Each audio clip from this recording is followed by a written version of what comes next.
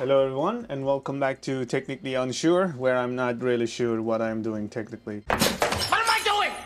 So today we are going to take a look at another mini computer from a company that you guys liked the two other videos that I did for their products. So this one, it actually comes with Intel Core i3 1220p, which is 10 core 12 thread, and the clock speed can go up to 4.4, and it comes with integrated Intel graphics, which I personally never tested how good that is, what type of games you can play on it. It is like a $300 computer, so I personally believe the price is very fair. So without further ado, let's take a look at it. So this is the device, Chuwi LarkBox S, and that's the type, and it comes with i3 1220p, and they ship the 16GB 512GB SSD model. Seems like this 16GB DDR4 is 3200 megahertz, and it's a dual channel. So let me take this out.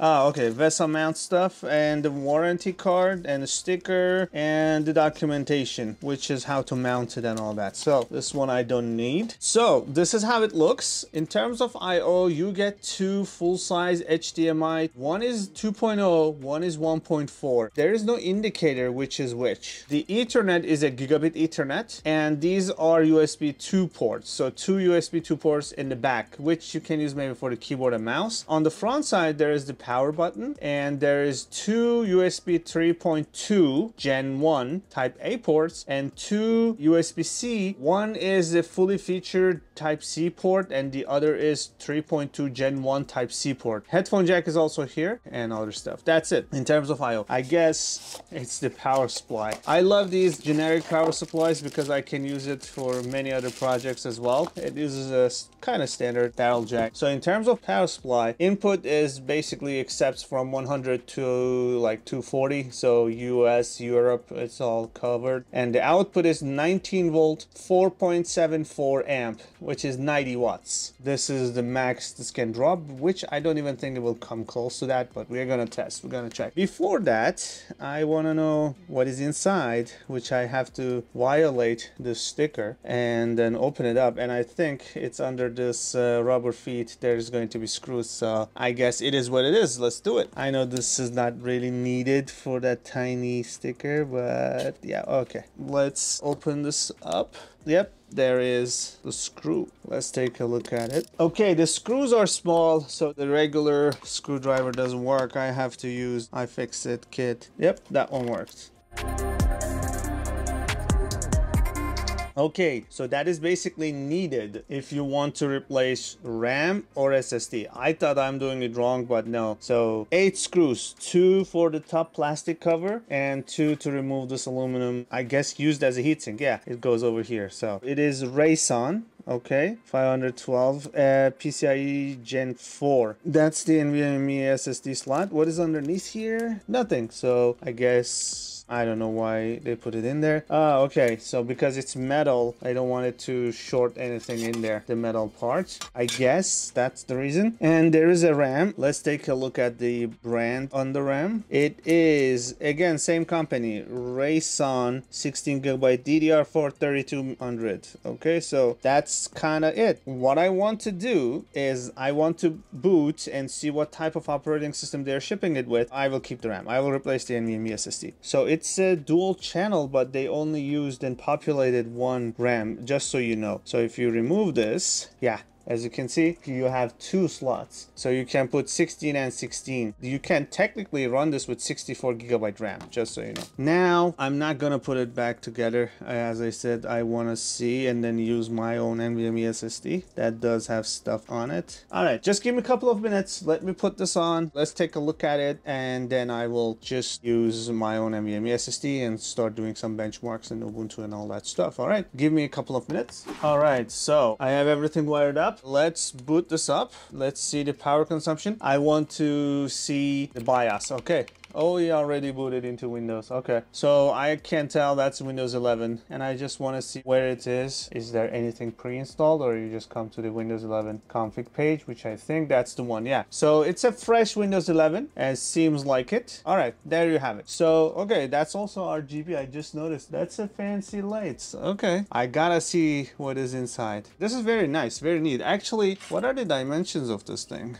So this is 12 centimeter by 12. Height is 4 centimeters. And as you can see, it booted into Windows 11 and it is using 9 to 14 watts-ish. Okay, I just want to test the BIOS. Okay, so we are here. LarkBoxs S is right there. 12th generation Intel Core i3 1220p 1500 megahertz, 16 gigabyte RAM, and the NVMe SSD is detected. Okay, date and time is also kind of correct. Okay, CPU configuration. These are performance core and efficient cores. These are the settings. Seems like you guys like it when I walk through the BIOS settings. Hyper-threading, all that stuff is enabled by default. Network settings, restore power on the AC power loss, and ARTC wake. These are chipset settings, PCI Express settings. Okay, so you have a lot of settings in here. BIOS, TCSS, DMI, graphics settings. Okay, so it's pretty standard. I've seen this in their other computer as well. In PCHIO, you can also play around the PCI Express port and other settings. This is the link control, compliance test, root 4, SATA, USB, security. Oh, by the way, yeah, TPM2 is there because we were able to also boot into Windows 11. Security is there. Boot options, VGA support. Okay, I just wanted to show you guys a little bit of the BIOS, and I showed you that it comes with Windows 11 and the power consumption BIOS is 1213. All right, that's pretty much it. Now let me switch up the SSD with my NVMe SSD that does have a lot of tools installed on it. I will be right back. All right, so we are back in Windows. Honestly, I'm impressed. Let me explain. So here is the SSD scores. This is very acceptable and very fast speeds. And here is the 3D Mark score for the CPU, 4200. Okay. And here is the Cinebench score, 430. And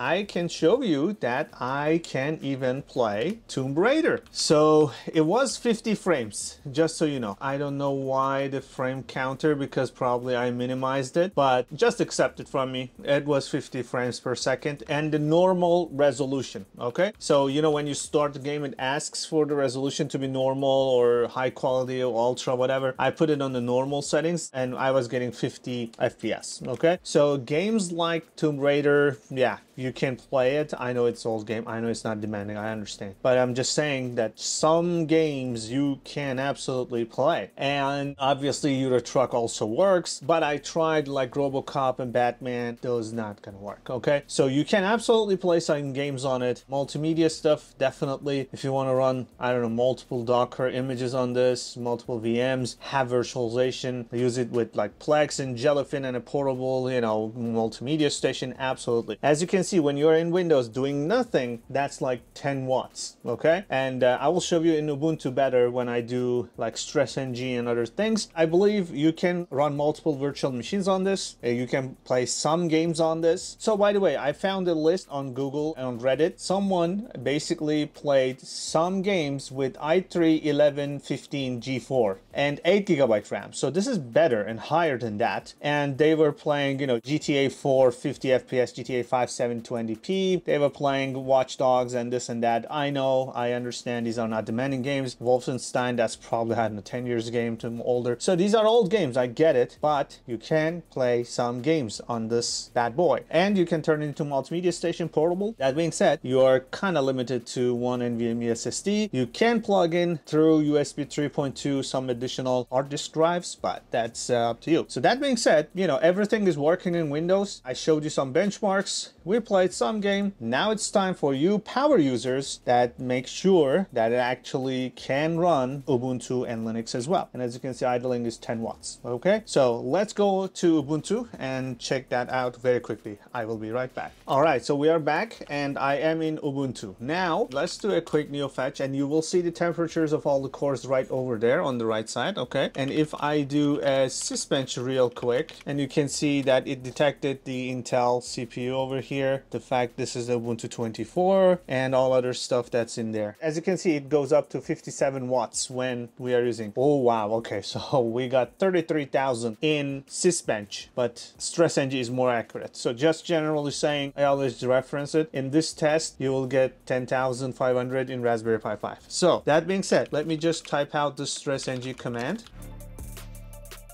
Yeah, so by default, it is using scaling governors. It's in the power save mode. So it says if you want the real performance, you have to write performance to this file. So we can absolutely do that as well. But I just want to show you that's right now it's 42 using all the cores. So I'm going to change the scaling. Okay, without changing the scaling, we are getting 371,000. Keep that in mind. So that's a very, very good number. 371,000, and in Raspberry Pi 5, you will get 870,900 in this test, the very same test. And as this one suggests, the scaling governor, I am going to put it into performance mode. Okay, so let's do that. Let's go right over here. What we can do is we can set performance, echo performance to, well, I don't know which cores actually really need, but I'm gonna do for all.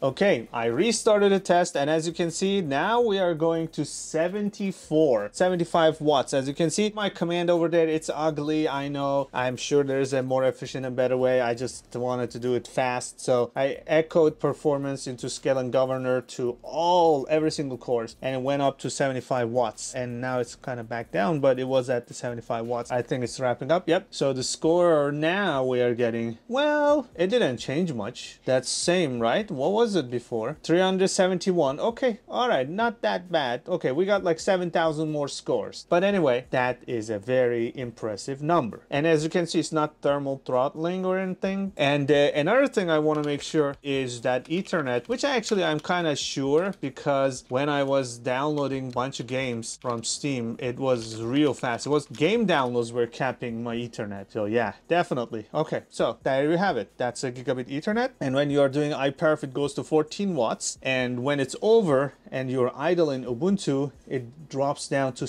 8 watts. Super impressive. Very nice. And it is very quiet, very chilly. Everything is in order and does have that fancy LED RGB ring light thingy. And one more thing I want to do on this one, obviously this is not for that, but I just want to show you guys what you can do is you can say Ollama run Llama 3.1, right? I have this model downloaded in this Ubuntu. Okay, it loaded. It was fast. Okay, actually, you know what? I'm gonna do verbose. Fine. All right, let's keep going. The big and most important question. What is the airspeed velocity of an unladen swallow? Right, we're not gonna specify African or European. Let's see what it says. Okay, so you have it here. You see the speed. It's not super fast, I understand, but it is very acceptable. It runs AI models very well. I just downloaded Ollama and installed it. That's it. Didn't do any changes, any modifications, nothing special, no hacks, nothing. When the model is running and you see the CPU usage and all that stuff, and this is around 36-37 watts. Okay, this is a great machine, I'm gonna be honest. It is extremely quiet. There is some fan, I know, but it makes some noise. You can't really hear it. Here's the speed results. There you go. So total duration was 51 and load duration 17 and 22 tokens, and the rate is 8.5. So 8.5 tokens per second. Okay, it is fast. It's nice. For that size computer, it's very acceptable. We played games on it. I ran Windows 11, I ran Ubuntu, I did CPU, disk, SSD benchmarks, all that stuff. Zero issues, zero trouble. So big thumbs up from me. For 300 bucks, that's a good deal. Okay, now it's even dropping less than 8 watts when you're doing nothing. So overall, it's impressive piece of equipment. I didn't find any issues, didn't run into any issues, not in Windows, not in Linux. Oh, by the way, let me try the flash ROM very quickly. Flash ROM-p internal bias.bin. Okay, I like it even more now because I can dump the BIOS now. So if you want to mod BIOS, if there is Intel ME, if you want to remove that, I didn't see Intel ME. So if you want to remove something, you want to enable some option, you want to add something, remove something, play around it, reverse engineer the BIOS. I did like 2 videos on how to reverse engineer and find abnormal things in BIOS, UEFI dumps. So you can go for it right here. So you don't need that SOIC clip and doing those things like manually basically you can just do it right on the operating system in Ubuntu. So I hope I covered everything. I covered from dumping RAM to running the LLM model and all that stuff, and gaming and Ubuntu and Windows. By the way, I maybe not mentioned it, but there is Wi-Fi. I did a Wi-Fi speed test. It is acceptable in Wi-Fi 6 ranges, 5-6 ranges. I was getting like 400 megabits per second. So Wi-Fi card is also there and it is working. But because I was using Ethernet, I never hit my mind to just try this. But I just wanted to let you know it is there and it is working. And if you want the exact model, it is Intel 9580 WGW, I guess. That's pretty much it. There you have the wireless chip as well. And there's an antenna that comes to here to the side. Okay, that's it. Now I'm gonna put it together. Hope you guys enjoyed this video. I don't have anything negative to say about it. Everything worked fine. So I'm gonna give it a thumbs up. Thanks for watching and I will see you in the next video. Bye for now.